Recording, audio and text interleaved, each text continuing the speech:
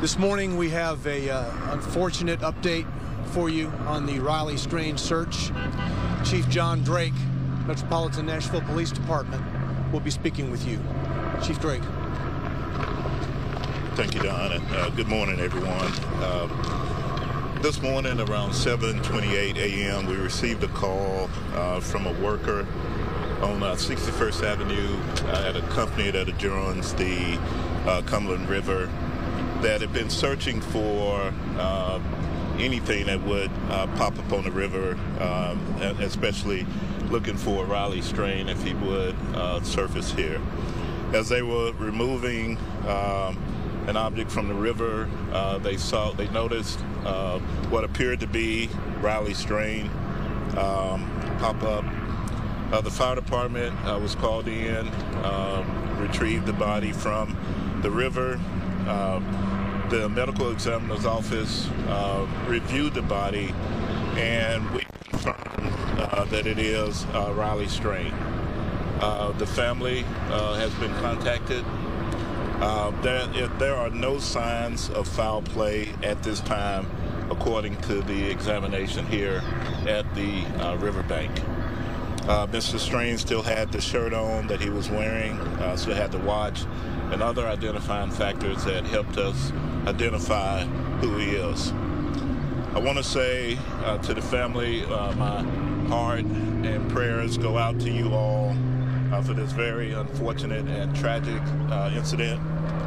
I also want to say thank you to the Nashville community and the Outpouring community of the outpouring support from the community in trying to help us locate Mr. Strain. I also want to say thank you to our USAR team and to the fire department and OEM and TWRA and everyone else, and including the media, for everything that you've done, for the countless tips that came in. We received nearly 200 tips as of yesterday that we were vetting out. So at this time, the family's been notified. There would be an autopsy more than likely sometime today, and we'll have a little bit further from that point. So thank you. Chief, can you tell us, is there any other additional evidence that points you to the theory that it seems like you've been going after for a while now? It's just that he fell into the river, accidentally? Yeah, there's no other evidence that suggests anything other than we have reports that normally under these circumstances with his height and weight, that he could have surfaced between 14 and 20 days. This is the 14th day, so we were really expecting anytime soon to find him. In fact, our search teams was going to put in the water here this morning and then search from this point further down. So we were in the right spot. It's just unfortunate, but there's nothing to suggest anything other than any foul play at all. You said that these were crews that were actually looking for him that found him? Yes, that's so the workers typically on the river, whether it's barge companies, concrete companies, other businesses that actually are on the river, and they look routinely. It's happened countless times before. And as they moved, I believe, a barge, and don't quote me on that, they removed something from the river, and as they moved it, they noticed Mr. Strain, and called it in. Typically work on the water. They weren't necessarily search crews. Right. Yeah. Okay, thank you all. Thank you. Thanks. All right, so that was a very brief press conference by Tennessee Metro Nashville Police out of Tennessee right there, as they provided an update and confirmed that they have in fact found the body of Riley Strain along the Cumberland River in Nashville. The medical examiner saying that there was no sign of foul play. And again, Riley Strain had been missing since earlier this month as he was visiting Nashville with his fraternity brothers.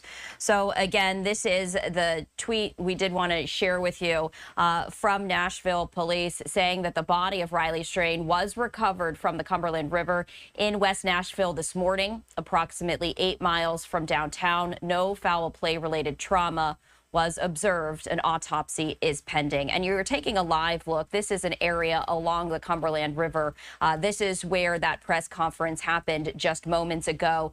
And the police just reiterating very briefly some facts that they wanted to share, that there was earlier this morning, a crew was along the Cumberland River. They were removing an object from the river, and that is when one of the crew members noticed a body.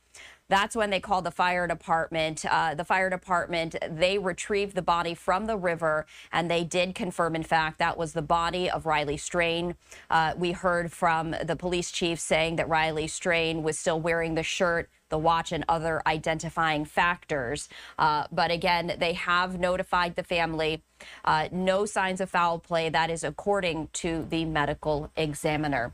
And again, we are continuing to follow this breaking story because, again, police in Tennessee have been searching for the University of Missouri student for several weeks after he was last seen by friends at a Nashville bar in Nashville. And we do want to play some of that surveillance video for you because, again, this was some of that video right there of a police officer who was just walking along the river. And again, that is a photo of Riley Strain right there. But again, this is some surveillance video that Nashville police had shared with us. In the background, that is Riley Strain as he is walking down the sidewalk. He stops, he kind of stumbles and walks in another direction before turning back around. And again, this is some surveillance video and body cam video that police had been sharing with the public as they continued to search for him.